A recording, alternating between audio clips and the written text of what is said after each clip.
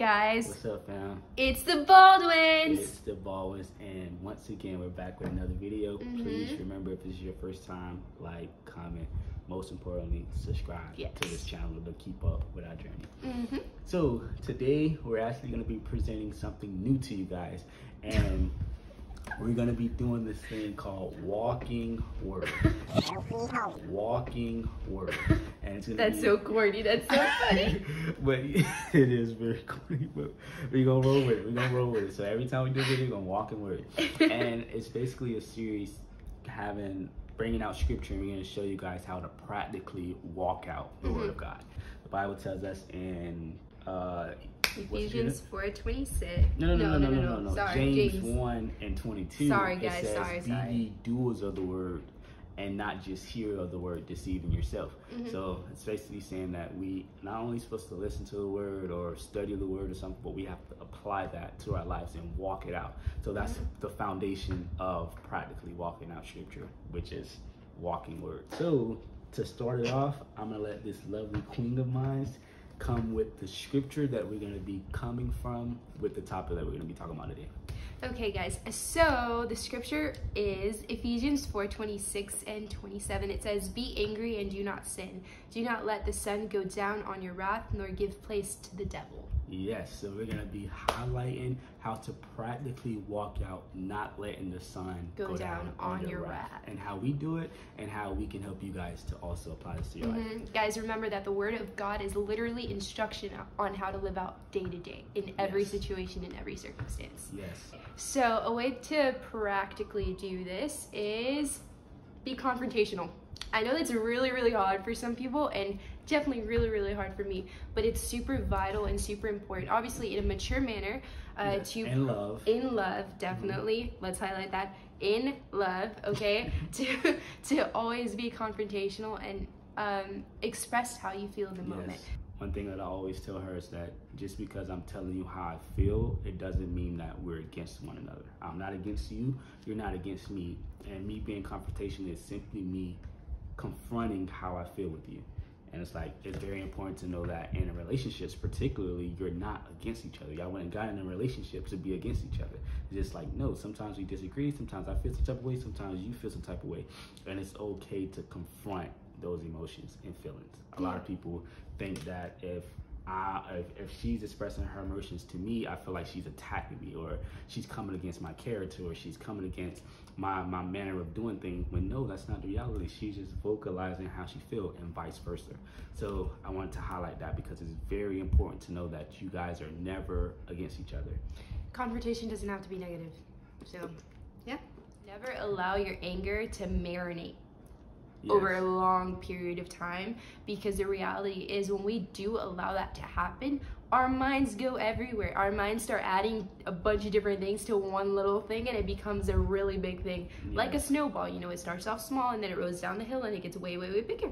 So good analogy, right.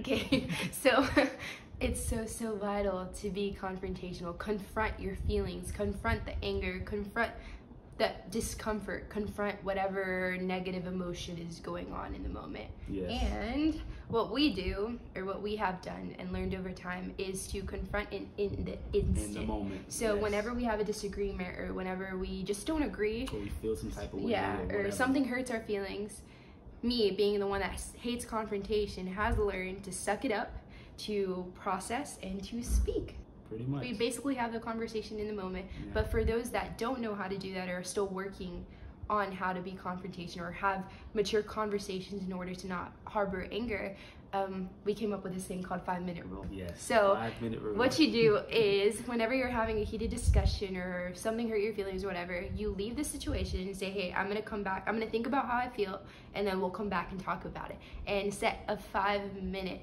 kind of like a deadline, a timer. Like a timer, for 5 minutes. Think about it, process, talk to the Lord, most importantly. Yes. Get yourself right within, so when you come back into the conversation, you're not attacking one another, and you're not feeling offensive or anything like that, because you already had time to settle down. And we said 5 minutes, but if you feel like you can't really do the 5 minutes, 10. You could do 10, 15, and over time, make sure that you're like, getting better. Getting better. Taking less time to really allow all those things to go on. That's literally practicality, to not letting the sun go down on your wrath. And it's like the scripture literally says after that, because it gives room to the devil, it gives room to the enemy to cause things to cause more friction, like she said, like that snowball effect. And it's like you don't realize it, but you're not dealing with your emotions in the moment, or dealing with how you feel in the moment. It allows a seed to be planted in your heart, which causes misunderstanding, or it causes lack of communication, it causes bitterness, it causes strife, it causes you to think, oh, he just don't understand, or she doesn't understand, or you know, he I don't want to talk to him right now, I don't want to do this. But it's like, it's so beautiful to deal with it in a moment. It's literally beautiful. It's worked wonders in our relationship and marriage. It'll allow definitely the intimacy to get stronger between the couple, because you'll be able to vocalize your weaknesses in the moment and really process together instead of apart. Because in all honesty, especially girls, I don't know about guys, whenever you have time to think about it, you think of the 10 billion other times he's done something wrong, and that adds on to what you're feeling in the moment. So, and this is for friendships too, not just relationships. Friendships, you, your parent, you, your pastor, whatever. It applies to across everything. the board. But just more so like practically, because we're married, we have to lay down in the bed together.